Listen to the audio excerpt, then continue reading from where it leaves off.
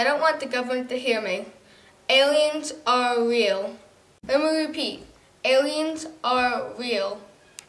The universe is huge. Humans can't be the only being in the universe. Many UFO sightings have been cited throughout history, and many of them have been in the United States. In 2017, there were overall 4,665 sightings in America. In ancient times, there have been sightings of UFOs. In ancient Egypt, there are hieroglyphs that show alien spaceships. There are also cave paintings that seem extraterrestrial.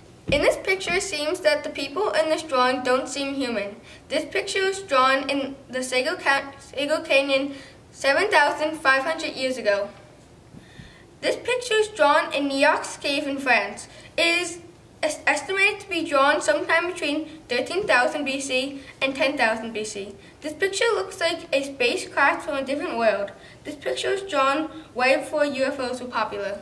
Throughout the 1950s and 60s, there were many UFO sightings. Here are some. On July 3, 1960, Captain Niota was driving near Villa General Belgrano at 4:30 p.m. when he saw something unusual hovering near the ground to the right of the road.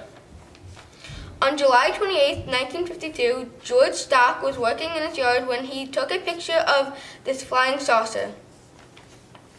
These pictures were taken at 7:30 p.m. on June 5, 1955. The witness said that the UFO was moving fast without a sound. This picture was taken by a test pilot in September of 1957. The UFO seems to be following the airplane. This picture was taken at the Edwards Air Force Base in California. This picture was taken on November 23, 1951. This picture was taken on a mountain road near Riverside, California. The witness said that he saw a flying saucer above the skyline. Aliens became popular after the summer of 1947 when the Roswell UFO crash happened. One day around Independence Day, a rancher found metal debris scattered across his sheep field. The witness said that he saw heavy, glossy paper-like material and metallic sticks. In the debris field, there was a disc-shaped object. He also saw a non-humanoid being in the debris field. The rancher's ranch was about 75 miles away from the town of Roswell, New Mexico. The witness called a sheriff from Roswell to look at the debris, and the sheriff called the nearby Army base to look at the debris. The Army base took away all the debris and brought it back to the base. At first, the government said it was an alien spacecraft. Then the government later denied it and said it was a weather balloon. Still to this day, we do not have confirmation of what it was.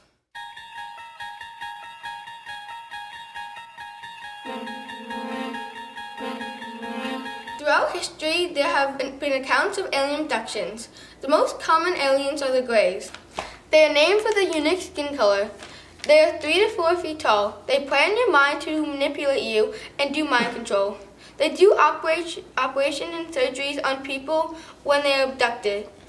There are Pleiadians, which are nicer, and they are more human-like and more evolved. They tend to care about the future of Earth. There are symptoms of being abducted: lost time, don't remember days or hours, sleepwalking, ringing in ears. When you walk by electronics, they do weird stuff.